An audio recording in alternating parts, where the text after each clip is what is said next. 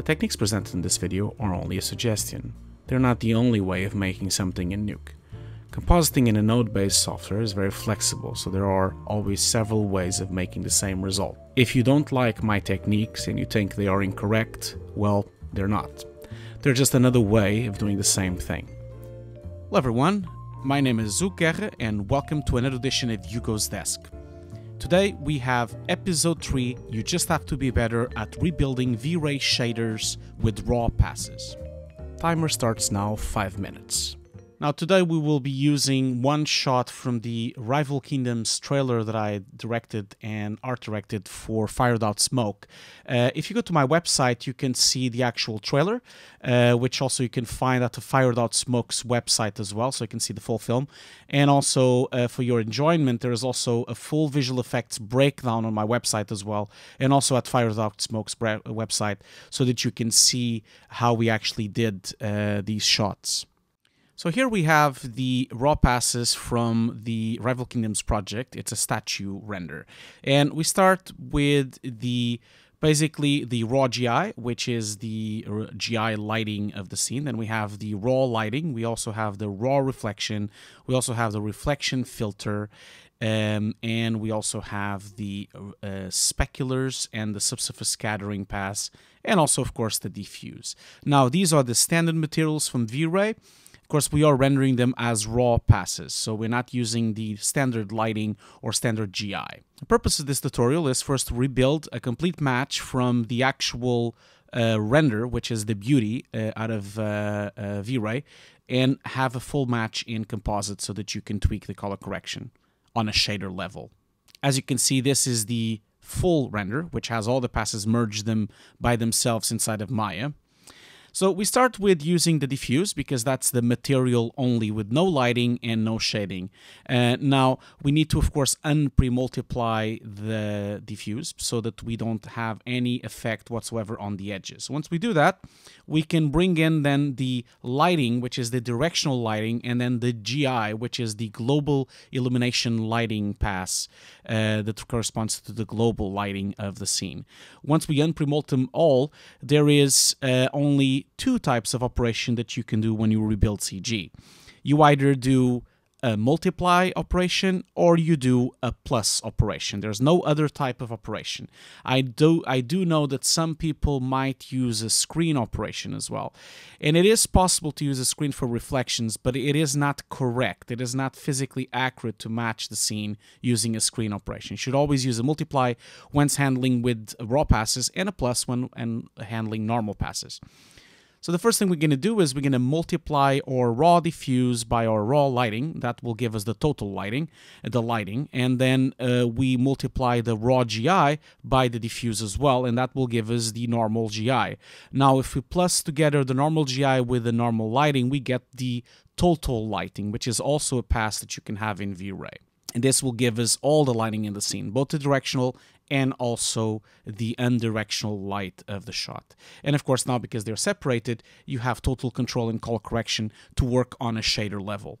Now next up, of course, is the reflection. Now the reflection, you can either have just the reflection or like we did here, we have the raw reflection and the reflection filter. The same way, we basically multiply the raw reflections, which is all the reflective materials, by its mask, which is a reflection filter. Once we do that, we can then plus them together to the main stream, and that will bring in all the reflections into the shot. Next up, of course, will be the speculars and the subsurface scattering. We have no control over raw on those passes, so we're going to just basically plus both of them together. We're going to plus the specular on top of the whole thing. Of course, don't forget to unpre-multiply the alpha channel. And of course, we're going to plus the subsurface scattering. And of course, don't forget to do the unpre-multiplication as well. Now, there is no specific order if you're going to plus passes together. They're going to be plussed at any order possible, but I do like to work on a shader rebuild level. So I always start with my diffuse, then I go into my lighting, then I go to my reflections, then I go to my speculars, which are nothing more than reflections, and then I finally go to my subsurface scattering or refractions if there were any. In this case, on this render, there is no refractions. Also, there's no self-illumination materials either.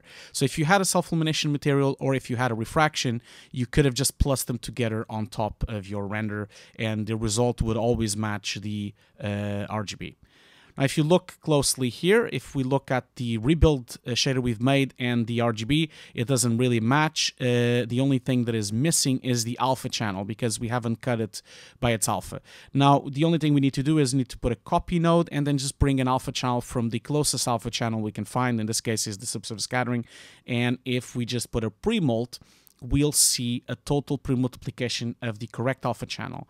Now, be careful not to just put a pre-molt, because once you start plussing all these merged togethers, because they are merging the alpha as well, unless you tell them not to, you will get an alpha channel that has a value of 5 and not a value of 1.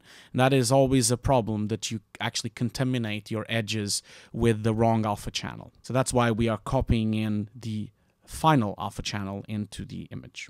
Now, as you can see on the final shot, we took advantage of all the actual passes and rebuilding so that we didn't have to do extreme changes in 3D because we had very limited budget for re-rendering.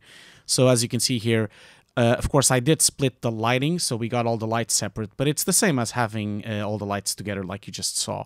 But I did use rebuilding shader on all these shots so that we could have a faster workflow in compositing. Now, I do know that normally on a big company, it's more common to just do these things in 3D, but on a smaller company, it's much more practical to have the shaders so that you don't have to re-render every single thing you need to do. And this is the final shot from the Rival Kingdoms trailer that you just saw the rebuild on. I am sharing just one frame of this shot so that you can actually learn and actually use this tutorial with an actual image. If you want to take this one step further, you can build a gizmo like I did, which rebuilds the entire shader process from VRay. So for example, in here, you see this is my ready-to-go shader that basically puts all the passes together. And of course, in here, I do have refraction as well, because I usually have a refraction pass. But if you don't have it, you can just take it away. And time is up. So next week, yet another You Just Have to Be Better at Something. Please subscribe, like, share, and leave me a comment. If you did not like this video, well, you can just leave. You know, there's just leave. Thank you so much for watching.